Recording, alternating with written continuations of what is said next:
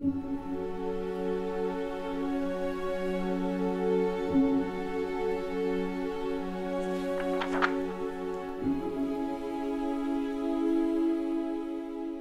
Sarter was born on the 20th of December 1833, the son of Carolina and Johann Gottfried Sarter in Bonn. His parents owned the restaurant Zum Helm in Bonn's Rheingasse. After an argument with a student who was unwilling to pay, the inn was destroyed and the family had to make a fresh start in Cologne. In 1849, at the age of 16, Stefan Sarter completed an apprenticeship at the Cologne bankhouse Leopold Seligmann. In 1856, Sarter moved to the bankhouse Salle Oppenheim, where he was recommended to the financial metropolis of Paris. He travelled on behalf of his employers to London, Madrid and Constantinople. In 1862, he returned to Paris, became a financial publicist and speculated on the stock exchange for his own account. He published a stock exchange newspaper and advertised in brochures for the purchase of shares of large financial projects, such as the Suez Canal and later the Panama Canal.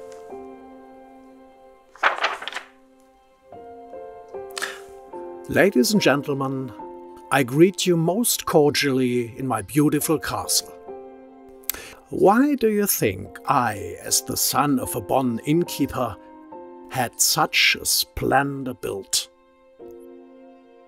In my day, the social rank that a successful financier like me had to attain was nobility. In 1881 I was raised to the nobility. From then on I was Baron von Sarter. Of course, a baron needs a representative dwelling. So I bought these lands right across from my old hometown Bonn on the mountain ridge of the Drachenfels.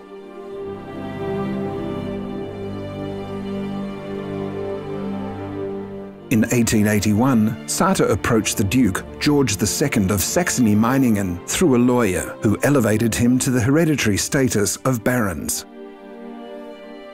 Sarter donated to numerous charities. Among other things, he made funds available for the construction of an orphanage near Paris and for a new poorhouse in the town of Meiningen.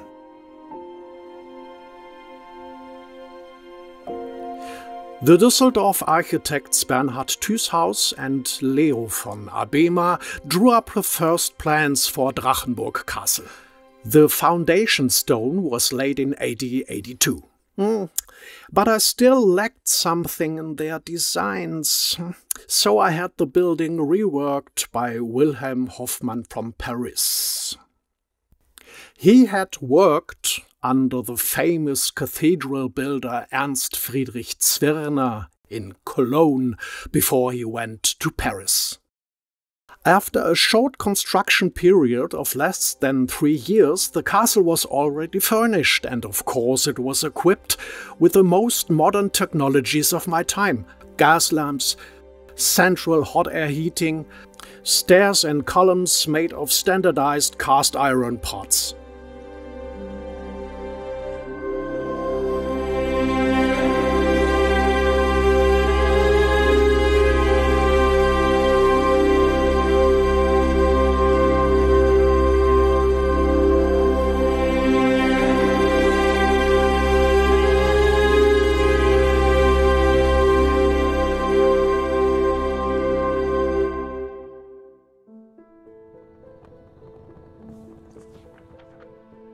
I myself spent most of my time in Paris in my apartment on the Boulevard des Italiens. You might wonder, such a magnificent castle in the most beautiful location on the Rhine. And the Lord of Sarter stays in Paris all the time in his apartment?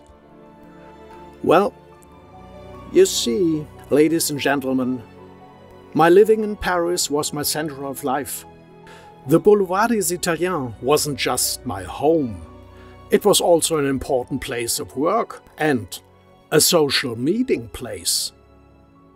You must know that the trading on the market floor of the Paris Stock Exchange, which lasted only a few hours a day, was only a part of the stocks and bonds trading.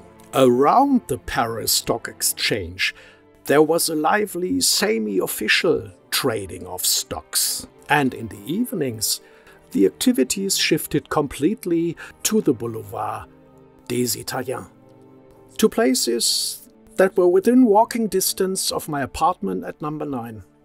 The Maison Dorée, formerly Café Hardy, was one of the most popular restaurants in Paris. Here, the most important personalities of French society met in private cabinets with their own back entrances. By the way, my landlord was the Duke of Albufera, vice president of the Suez Canal Company. As you can see, I had good contacts in the circles of Paris. But I also traveled a lot on business, like into the great American metropolis of New York. Here I founded the Eden Museum with other investors, where wax figures were exhibited. But there were also concerts and shows, and as early as 1896 we showed as one of the first and most important venues in America film recordings. The films of the French Lumière brothers, which had been premiered in Paris a year earlier.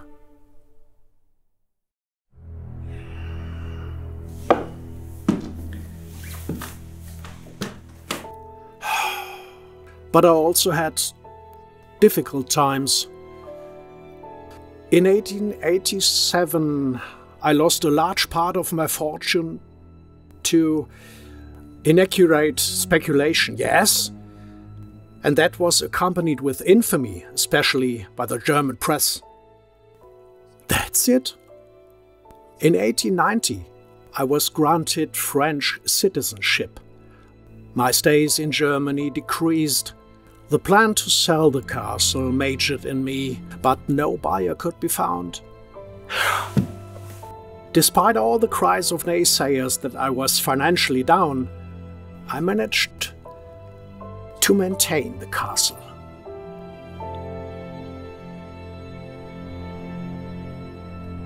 On the 30th of March 1902, the bachelor Stefan von Sater died in Paris. He was buried there at first. His nephew, Jakob Hubert Biesenbach Jr., then transferred his body to Königswinter and erected a tomb for him in the municipal cemetery.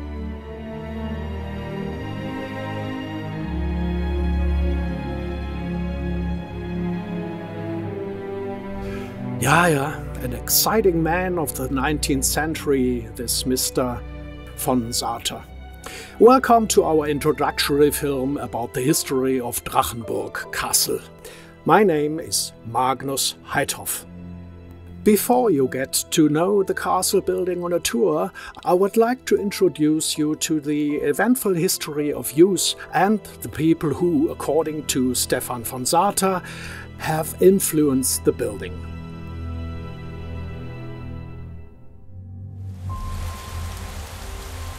After Sater's death, a brother and his nieces and nephews inherited the castle and the lands in the Siebengebirge.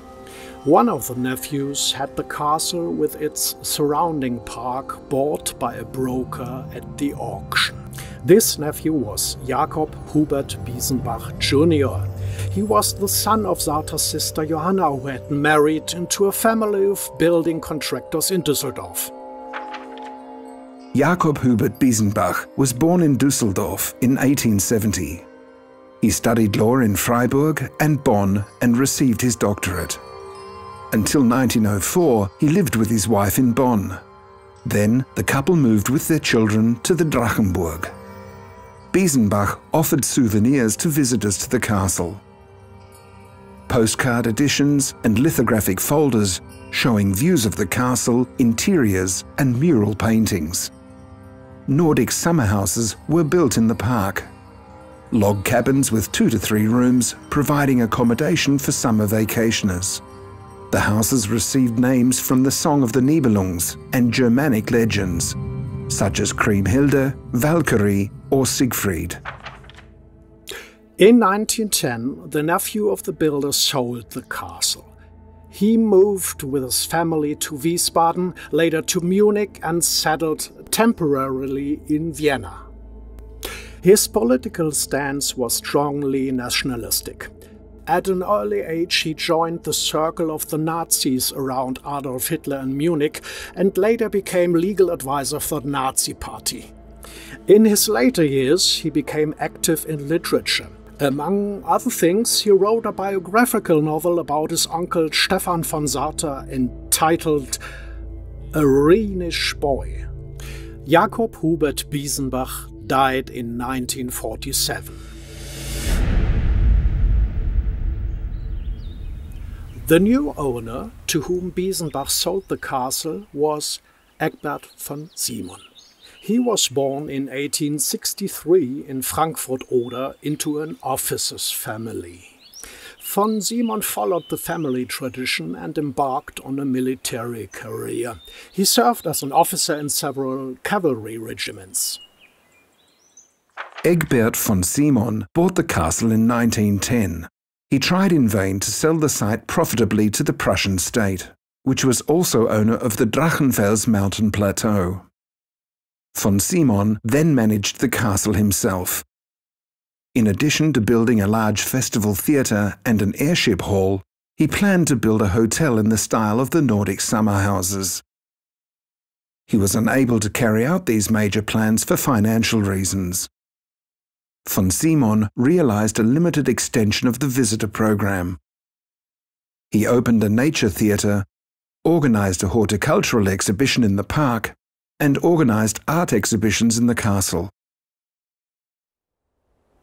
In the First World War, Egbert von Simon was killed as battalion commander in France. His inheritance was over-indebted. Therefore, an estate administrator for Drachenburg Castle was appointed.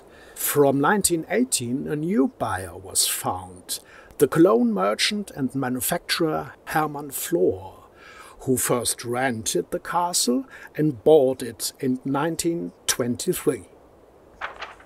Hermann Flor was born in 1871 in Mülheim-Ruhr.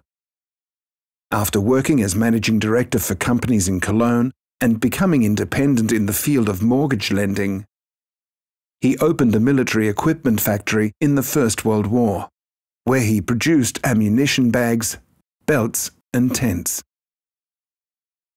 From 1922 onwards, Hermann Flor provided the Patriotic Women's Association of Königswinter with a number of log houses in the park of Drachenburg Castle for a women's rehabilitation home. Above all, single and economically weak women from all over the Rhineland were able to spend relaxing weeks in the castle grounds. Flor used the castle itself mainly as a weekend and holiday home, and occasionally reopened it for visitors. In 1929, he bought a vineyard near Naumburg an der Saale as a new holiday home. He decided to sell Drachenburg Castle. Hermann Flor placed in 1930 an advertisement in a Catholic magazine in which he was looking for a Christian order with educational activity to sell the castle to them. The Order of Christian School Brothers responded to the advertisement. This lay order was founded in France in the late 17th century and has been worldwide active since the 19th century. In 1931, the St. Michael boarding school for boys was founded at Drachenburg Castle. The castle has been adapted to the new use. Classrooms were built in the living rooms, and the art gallery was converted to a school chapel. The boarding school students lived in the log houses. The political pressure on this Christian school under the National Socialists, who had been ruling Germany since 1933, grew stronger.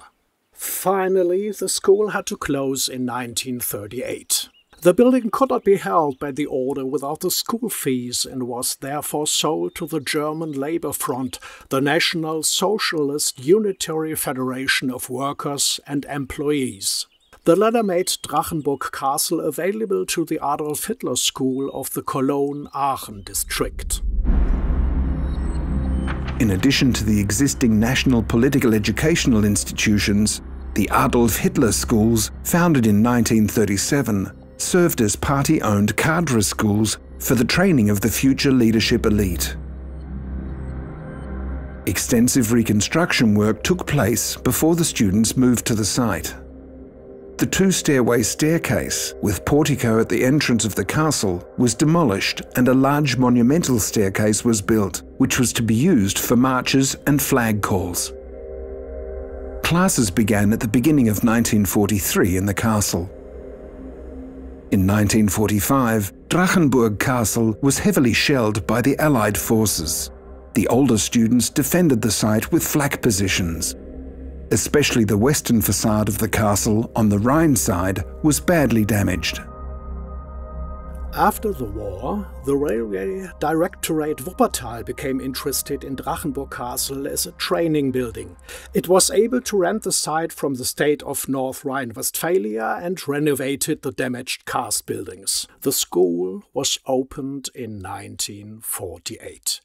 In courses lasting several weeks, prospective railway assistants were trained with theory lessons. Technical knowledge was imparted to the railway workers at a training station in the Kunsthalle. In 1959, however, the railway training center moved out again. For Drachenburg Castle, a period of several years of emptiness began.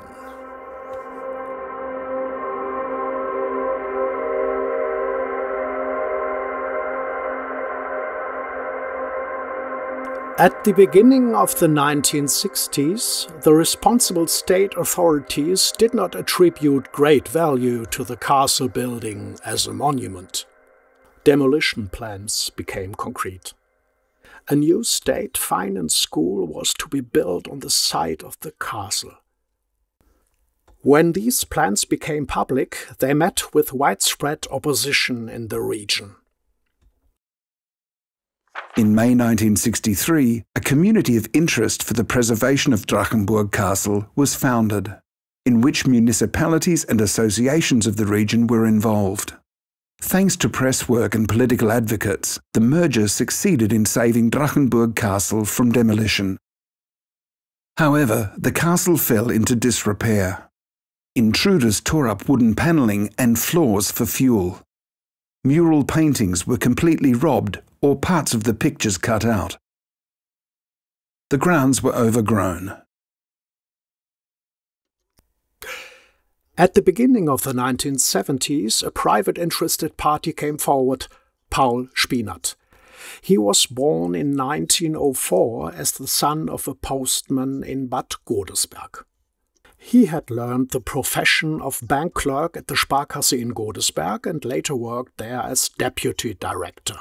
After returning from a war service in World War II, in 1949 he registered a trade for the manufacture of clothing, Spitan clothing.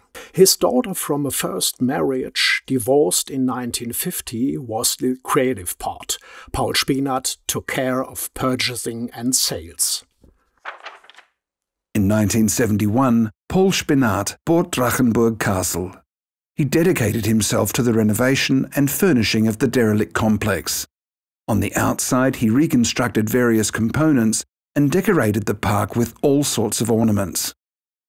Inside the castle, Spinat had the defects on the canvases reconstructed, and damaged wooden claddings were supplemented with synthetic resin elements in a wooden look. Spinat furnished the rooms according to his own taste, with furniture and art objects of various styles. Installations, such as the gallery with dummy organ in the music hall, or the non-functional staircase in the art gallery gave the building a different spatial impression. In 1973, Spinat reopened the castle for visitors. He organised numerous concerts and receptions with celebrities in the castle. In 1985, 3 years after the death of his second beloved wife Carla, Spinat remarried. His third wife was the dazzling society lady Erina of Saxony. From that time on, Spinat liked to appear as Count of Saxony. Paul Spinat died in February 1989 and was buried in the Königswinter cemetery next to Stefan von Sarter. Spinat had tried to sell the castle to a contractor. Shortly before the deadline expired, the state of North Rhine-Westphalia decided to make use of his option right and to purchase Drachenburg Castle.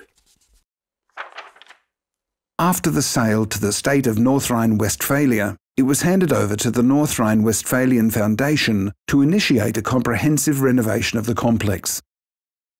The castle was already listed as a monument in 1986. After extensive planning preparations, the restoration began in the mid-1990s. The castle building was completed in early 2010, and in 2011, the park. In the process of restoration, it was decided to transpose the building back to the time of Stefan von Sarter, with the reconstruction of historical components on the exterior and the furnishings of the late 19th century in the interior. Ladies and gentlemen, after this introduction of the eventful history, I would like to invite you to get to know the building and the park of Drachenburg Castle. I wish you a pleasant stay and many unique impressions.